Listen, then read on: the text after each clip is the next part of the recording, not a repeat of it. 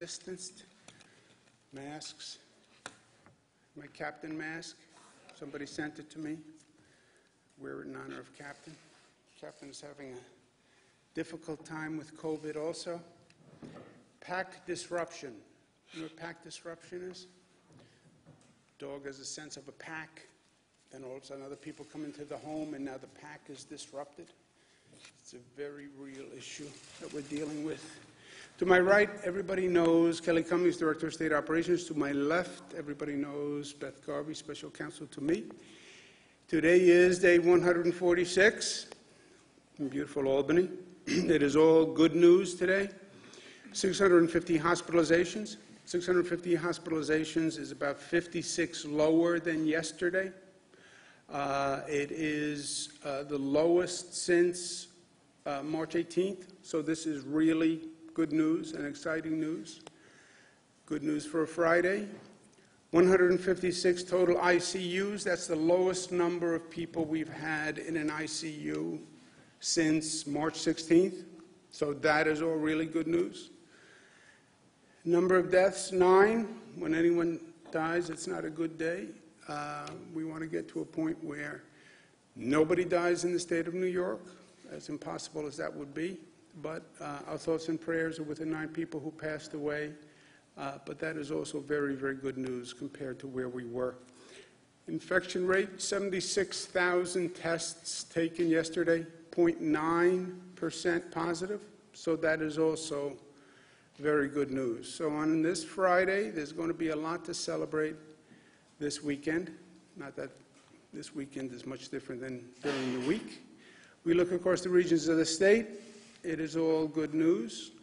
No issues. You see a slight fluctuation, but you always see a slight fluctuation in the numbers. You look across New York City, same thing, slight fluctuation, but all good news. We are very proud of what New Yorkers have done. We're now protecting our progress, right? We just want to make sure we don't have a second wave, or we don't have a ricochet where the virus comes from other states, or we don't have an increase from young people who are congregating. We went up the mountain, we went down the mountain. New Yorkers flattened the curve, but we don't want to do it again, right? One and done. Thank you, but no thank you. We don't want to go through it again. One of the things we're watching are the bar and restaurant violations and the congregations in front of bars and restaurants. We believe that's connected to the increase in the number of young people. The infection rate among the number of young people, 21 to 30, it went from 9 to 13, so we're watching that. I've asked local governments repeatedly to step up and do the enforcement. That's what they're supposed to do, enforce the law. They're not enforcing it aggressively enough. I said the State Liquor Authority and the State Police would help, and we are doing just that. Yesterday, they went out last night through primarily the downstate area, Manhattan, Long Island, Queens, Astoria, Rockville Center, Baldwin, Jackson Heights, Lower East Side. They found a number of violations. They're issuing violations to 37 establishments today. So they're doing their job. They're doing it aggressively. But again, the state police and the SLA are not going to be enough. Local government, step up and do your job. NYPD, do your job. Nassau County Police, do your job. Suffolk County Police, do your job. Erie County, the same thing. SLA and state police will continue, and they're there to work hand in hand with the local governments. Something happened yesterday that was actually very troubling, and it's something you're aware of. I just want to bring it back and give you the context. Yesterday, this is on the Trusted Traveler Program, and this has been going on for 6 months. When I was a young man, I was very anxious to cut to the chase and see wrongs righted quickly. You get a little older, you realize sometimes things have to play out.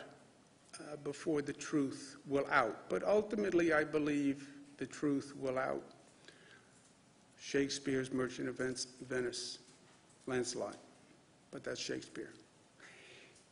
Yesterday, 2 o'clock in the afternoon, Department of Homeland Security issues a statement that they are dropping their opposition to our lawsuit.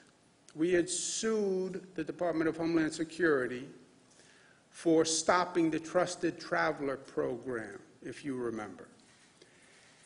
Yesterday, 2 o'clock, Department of Homeland Security drops the lawsuit. And they drop the lawsuit and they say, well, because New York amended the green light law, so now there's information sharing, so we're dropping the lawsuit. Came out of the blue.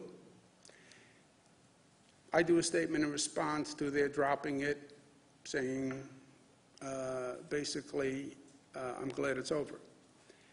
Later in the day, the Department of Justice files court papers saying they're dropping the lawsuit because revelations have come to light suggesting that the Department of Homeland Security's position was not truthful. Department of Homeland Security made a startling revelation yesterday late afternoon. New York State was not the only state to have a green light law. And as there were other states that also had the green light law, there was nothing unique about New York to justify their punitive action against New York, because there were other states that had also passed the green light law. It is impossible that the Department of Homeland Security just figured that out yesterday afternoon. It's impossible because I have said it 480 times. Everybody knew there were other states with green light laws. It has been written about in a number of papers. What happened yesterday is they got caught. They got caught. That's what happened yesterday. And the Department of Justice, the Southern District, said, I'm not going to advance a lawsuit with false representations. Okay? That was yesterday. So now let's go back just to review this. You remember the Trusted Traveler Program. January, February, President Trump does the State of the State, State of the Union. State of the Union address, President Trump makes a point of saying he's going to be very aggressive on the issue of immigration, and that New York's sanctuary policies got in the way of ICE doing their work. All right? That's in the State of the Union. Same day, Chad Wolf, acting Secretary of Department of Homeland Security, goes on TV, Fox News, and says New York's green light law compromises Customs and Border Patrol's ability to do their job, and therefore they're canceling the Trusted Traveler Program. Okay? Same night as the State of the Union address. Next day, we get a letter from the Trump administration saying the Trusted Traveler Program no longer will be eligible for people of the state of New York. 200,000 people who use Trusted Traveler Program. Trusted Traveler Program allows a person to get pre-clearance on border checks. So Trusted Traveler Program, you show up at Department of Homeland Security, you have an in-person interview, you show all your papers, you show your passports, they certify you that you are a citizen. And then when you come across the border, you show your certification. It frees up you from having to go wait online, going through that Customs and Border check every time you come in. It's better for Customs and Border Patrol because they get a full check. It speeds the line, etc. So February 5th, they say New Yorkers out of the Trusted Traveler Program. February 10th, a DHS memo gets leaked. BuzzFeed runs a leaked DHS memo. The memo from DHS says the Trump administration drafted a number of options to penalize states and politically make the point that they're aggressive on immigration and other states aren't.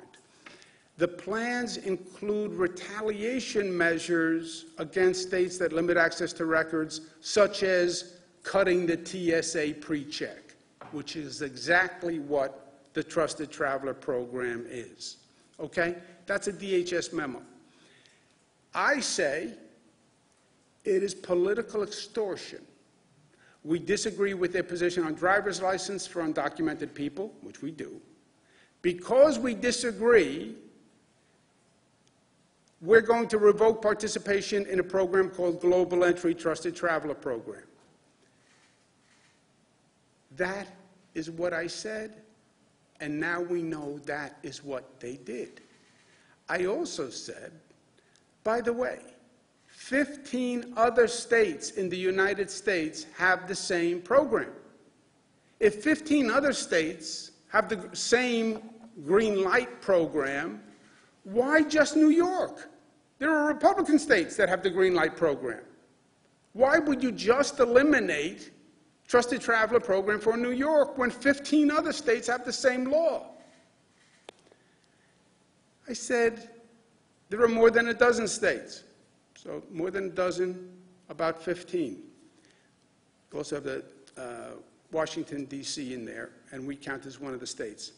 There are more than a dozen states, including red states, with similar laws. But President Trump and his enablers are once again taking aim at New York's economy. We knew there were other states that had the same law. I then said, they disagree with our green light law. Many other states have it. But it triggers the immigration debate they're so fond of having, polarization, etc. Their chairman of the Congressional Committee, Representative Benny Thompson, said it is clearly a blatant attempt by the White House to score political points and perpetuate a partisan fight with New York elected officials. February 6th. February 12th, I called their bluff. I said, oh, is your issue really our green light law? Is that why you took away Trusted Traveler Program? I'll tell you what. Anyone who applies for the Trusted Traveler Program, I will make available all the DMV data. If that's what you say it is, I'll do it.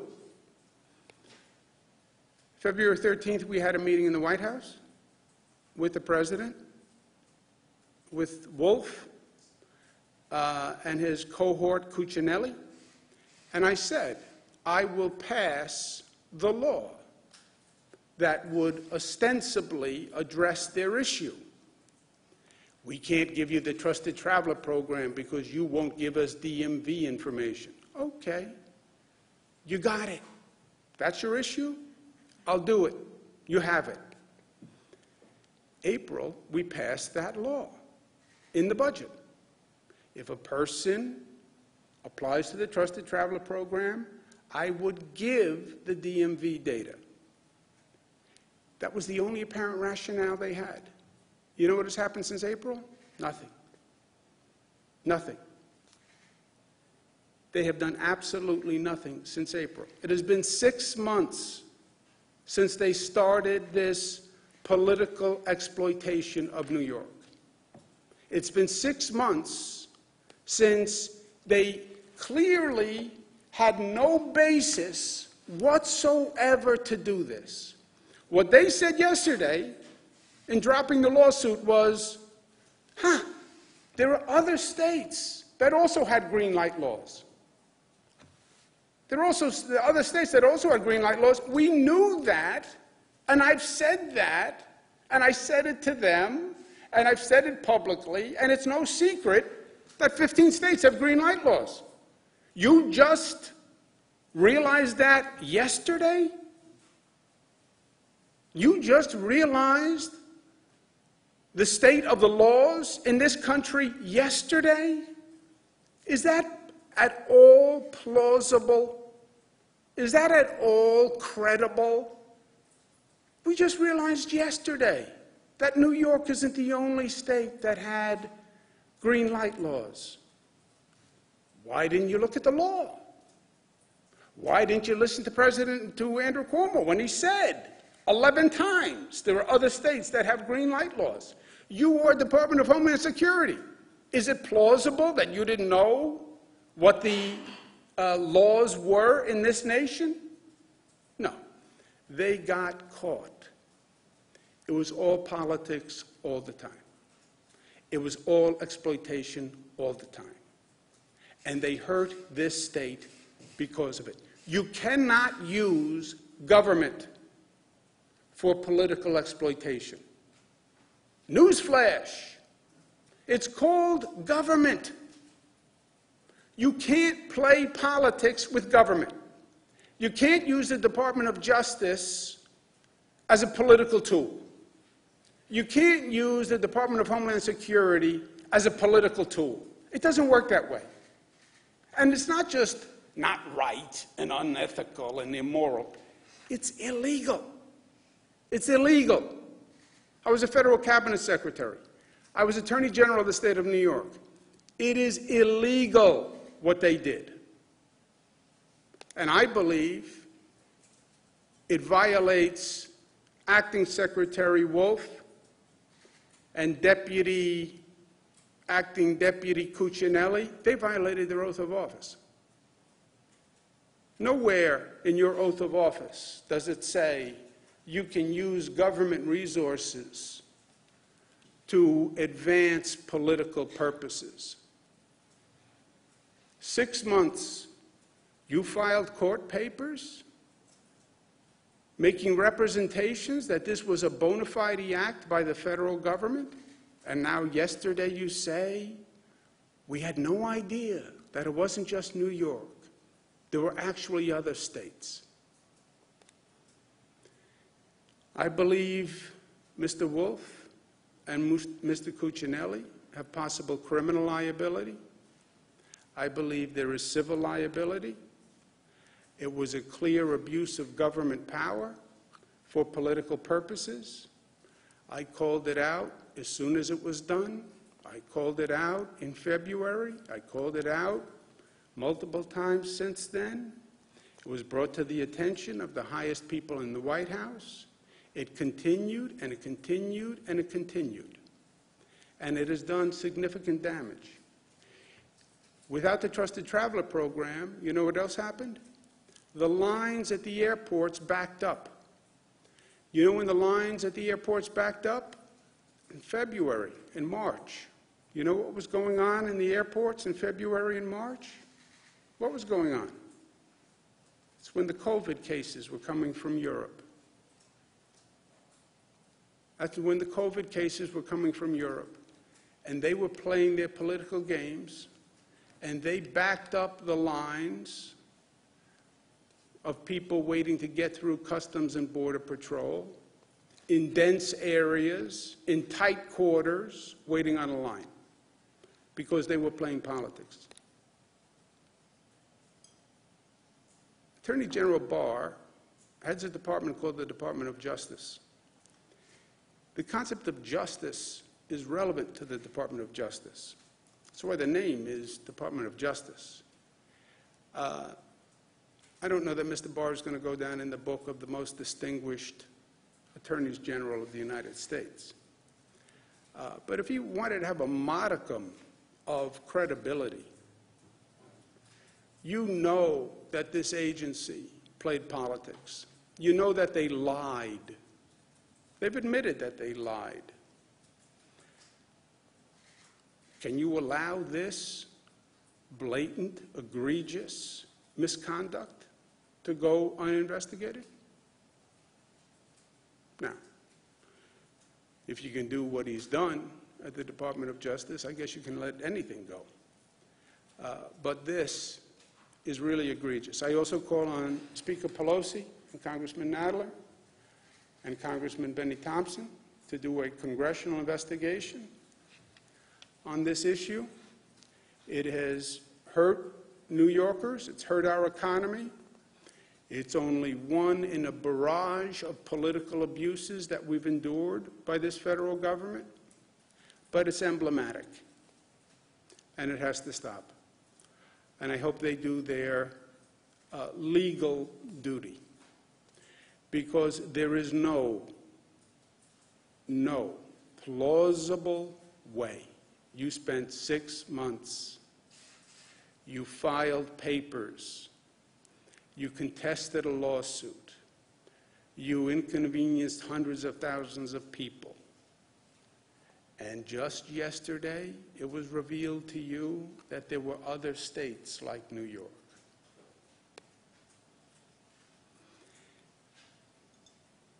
I believe there are civil damages that New York State is owed, and we'll be pursuing possible claims for that. On a lighter note, I spoke to the Commissioner of Baseball this morning, because we never give up in New York. Never give up, never give up, never give up. Quote attributed to Winston Churchill. I don't believe Winston Churchill really said it, but quote is attributed to Winston Churchill. That's good enough. The Toronto Blue Jays, we are still pursuing to play in Buffalo. It's not done yet, but I had a good conversation with the commissioner this morning. Fingers crossed, fingers crossed. Maybe we get the Toronto Blue Jays in Buffalo after all. And we didn't give up, because we are New York tough, smart, united, disciplined, loving. Questions? What do you think about the legal battle over the 50A case and the union's push to keep records secret? You and lawmakers had seemed pretty confident that the law has passed protected officers' privacy. Should the law be changed? No, we passed the law.